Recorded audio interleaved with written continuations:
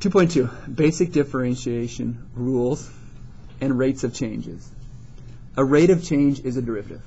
We'll talk about that more, but you hear the word rate of change, it's derivative, slope. Derivative means slope, rate of change means slope. You'll get used to it. We're going to take the derivative of these three.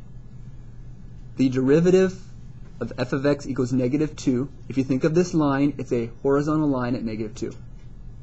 So the derivative of this is basically going to be, by the way, this is how you write derivative, put a little prime sign, and it's just 0.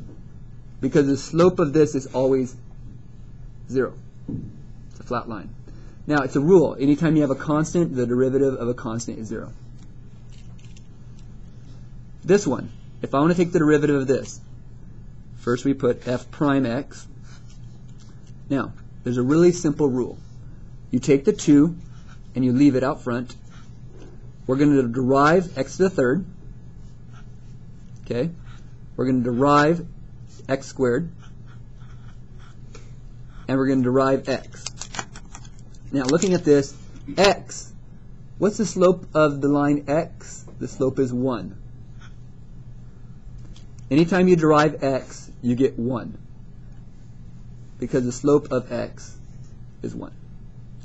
Now, the derivative of x squared, it's really simple. All you do is you take this 2, put it out front, and write an x. Now, really that's x to the first. Because what you do is you take this power 2 and decrease it by 1.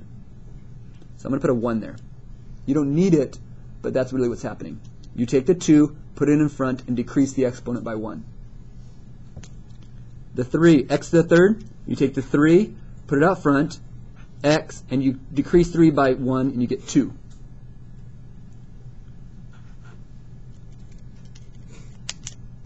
That's your derivative. You're done. Just simplify it.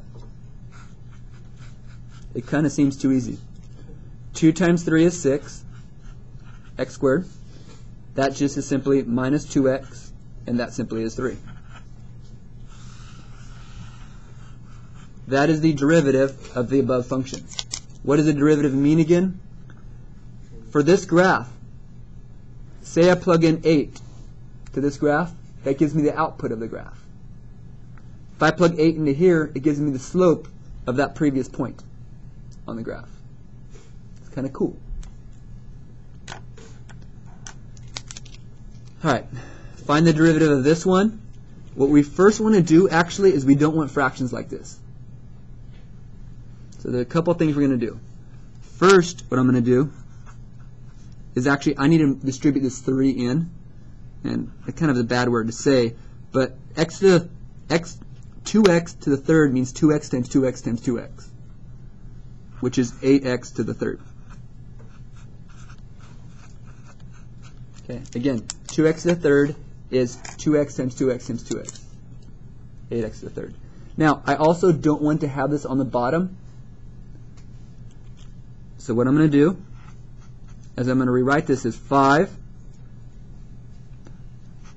over 8, and I'm going to make this x to the negative third. Isn't that 5/8? And this is x to the negative third. You're changing it to a negative power. Can you see how you're going to be able to bring the negative 3 in front, minus 1 from it? Okay. Now, let's derive it now. You leave the 5/8. You're going to derive x to the negative third. Leave the 2, and you're going to derive cosine.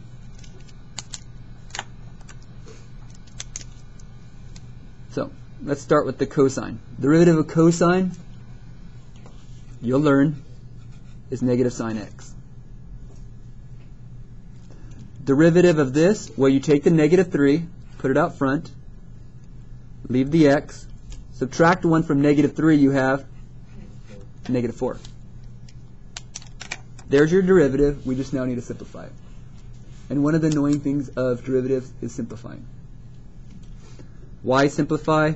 Well, when you get to multiple choice tests, your answer is not always nice and neat. You got to find the right answer. Sorry. Okay. 5 times negative 3 is negative 15. over 8. Now, won't that x to the 4th go to the bottom? The negative power, doesn't it take it back to the bottom? And then won't this times this give you negative 2 sine x?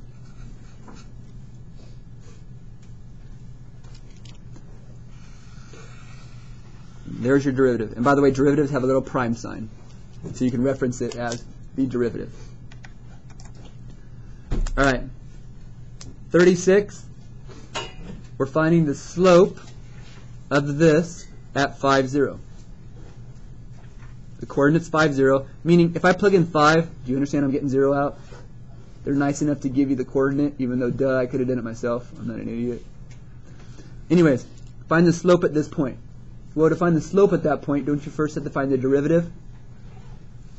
So, the problem is, as of now, you don't know how to deal with an exponent outside of a binomial.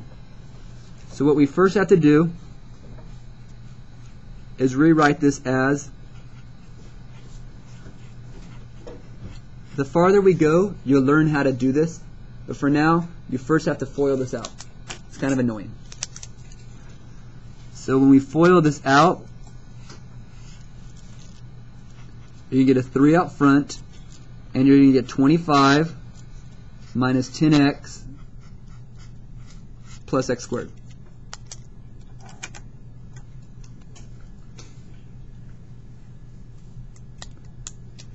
Now, could I distribute the 3? Or could I just leave it? Because isn't that just a number sitting out front, and when you derive a constant, it just stays, kind of? So if I derive this,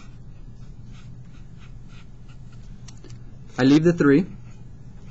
The derivative of 25 is 0. Remember, a constant when you derive it, 0. The derivative of negative 10x, well, remember, x derived is 1. So negative 10 times 1 is negative 10. This one, when you derive x squared, is going to be, bring the 2 out front, bring the x, and then 2 minus 1 is 1. You can put a 1, or you don't need it really. So, f prime x is equal to, bless you, f prime x is equal to, we can distribute the 3. That's 0. That's negative 30. And that's plus 6x. So we're not done though. That's the derivative. We want to find f prime what? Where are we finding the derivative at? 5. We know the coordinate. We want the derivative there. So basically all we do is plug in what? We wanted the derivative at 5, so we're going to plug in 5. So f prime 5 is equal to negative 30 plus 30, which doesn't that mean it's a horizontal line? So the slope at 5, 0 is 0.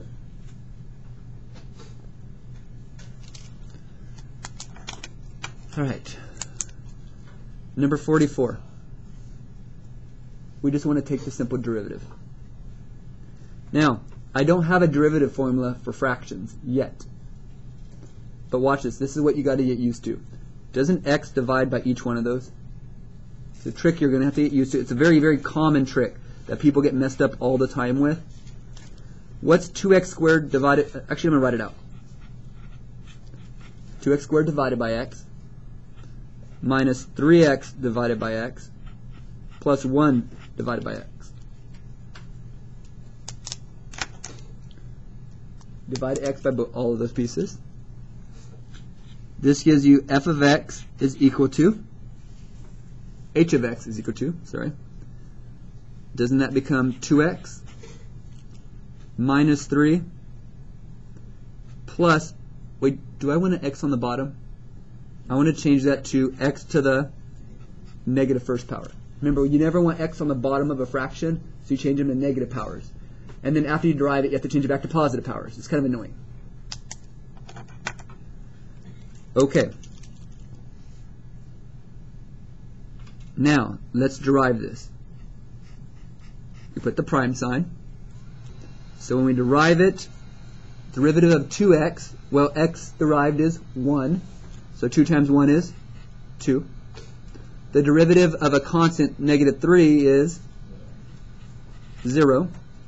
And the derivative of this, well, you take the negative 1, put it out front, and subtract 1 from negative 1, you get negative 2.